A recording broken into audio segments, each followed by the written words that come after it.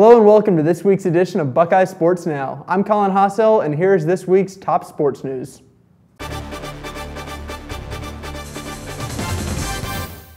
On Saturday, most Ohio State fans were locked into the opening football game, a 77-10 win against Bowling Green. But two other Buckeyes teams, the women's volleyball and field hockey teams, also played their first home games of the season. Ohio State's women's volleyball team entered the weekend with a 3-0 record, ranked 13th in the nation. They began play on Friday in the Sports Imports DC Cole Classic, their second of 4 early season tournaments.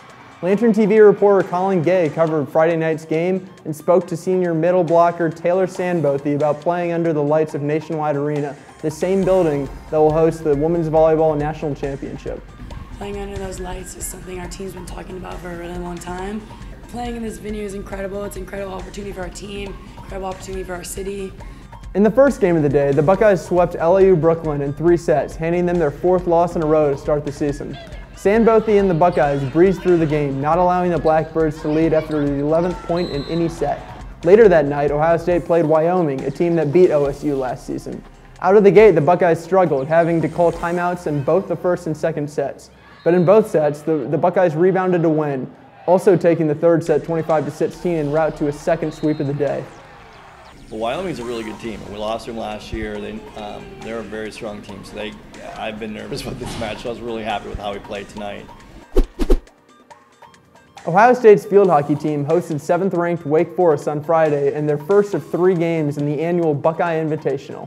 The Buckeyes fell to the Demon Deacons by a score of 4-2 as Wake Forest jumped out to a 4-0 lead, scoring all 4 goals in the first half in a 9-minute span. Looking for their first win of the season after starting off the year with 3 straight losses, the Buckeyes played host at Ohio University on Sunday afternoon. I'll send it over to Lantern TV's Mackenzie Janak, who is at Buckeye Varsity Field for the in-state showdown. I'm at Buckeye Varsity Field covering women's field hockey, where they just picked up their first win on Sunday. They played rival Ohio University and won the game 3-0. Maddie Humphrey was the leading scorer, scoring 2 goals on Sunday, while fellow Buckeye Esther Alsina scored the other goal. Ohio State's defense only allowed a season low of 5 shots. The Buckeyes look to take advantage of home field in their next game on Wednesday, September 7th against UC Davis at 3 p.m. The Buckeyes had a great defensive game, allowing 0 points. Covering for Lantern TV, I'm Mackenzie Janak. Thanks, Mackenzie.